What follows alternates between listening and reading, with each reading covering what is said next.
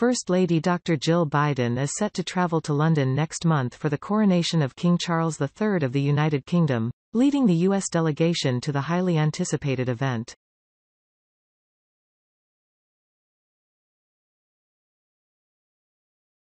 President Joe Biden spoke by phone Tuesday with King Charles, the White House said, offering his congratulations to the monarch as he reaffirmed the strong ties between the U.S. and the U.K.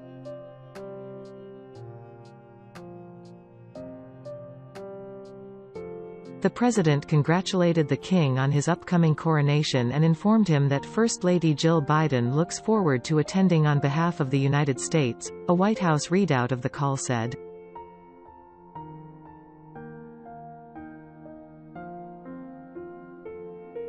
As reports surfaced that President Biden would not attend the coronation, despite the expected presence of dozens of world leaders, U.S. officials downplayed the possibility and noted that no previous U.S. president has attended a British monarch's coronation.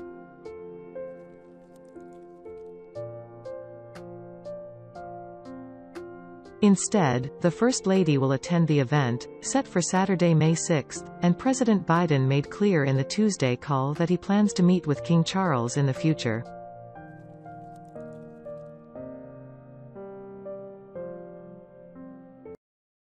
The president also conveyed his desire to meet with the king in the United Kingdom at a future date, the readout said.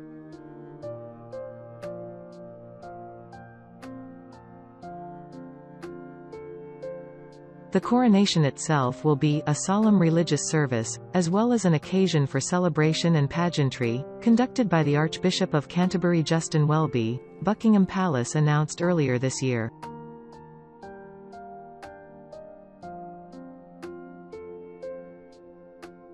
The last coronation ceremony took place nearly 70 years ago as King Charles's mother, Queen Elizabeth II, was crowned in June 1953.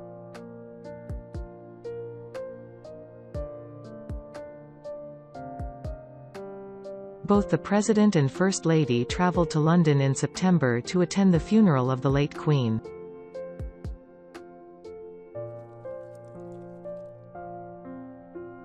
Jill Biden told CNN last year that she had spoken with King Charles about his mother during a private reception with the royal family and other visiting dignitaries on the eve of the funeral service.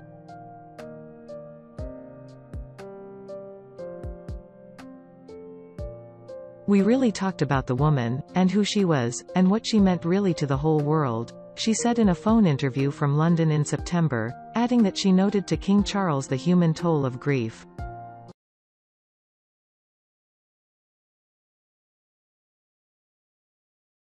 "He is the king, but, you know, no one should forget he lost his mother, and Prince William lost a grandmother, and sometimes we tend to forget the really human piece there, and the sorrow they have to bear, and how they have to grieve in public.